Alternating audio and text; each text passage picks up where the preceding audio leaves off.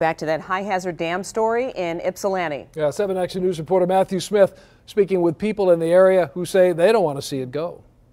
In the 1900s, we tamed Mother Nature. Dams like this one, the Peninsular Paper Dam, popped up all over our state. Now there's questions of how much damage it's done. Once upon a time, we loved dams. When did that change?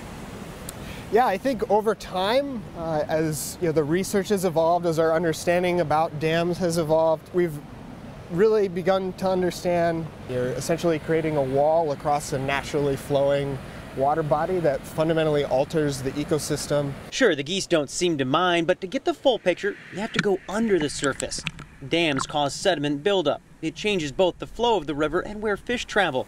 As Dan Brown explains, this dam, like hundreds more along our local watersheds, has done more harm than good. Removing a dam, generally speaking, is one of the best things you can do to restore the health of the river. The problem is that costs money, an estimated $2.7 million. And that Band-Aid fix, that costs more than $800,000. But for some, that fix could keep a bit of nostalgia alive.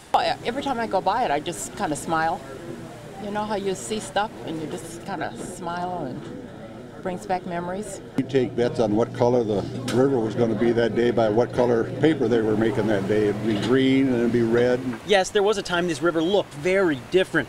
To remove it would cause yet another facelift. The plans, Dan notes, wouldn't change the historic building next to the waterfront. I'd rather see it left, but if it's going to cost so much to repair it every few years, it doesn't make a lot of sense to put in a lot of money into repairs. Any dam removal is tough.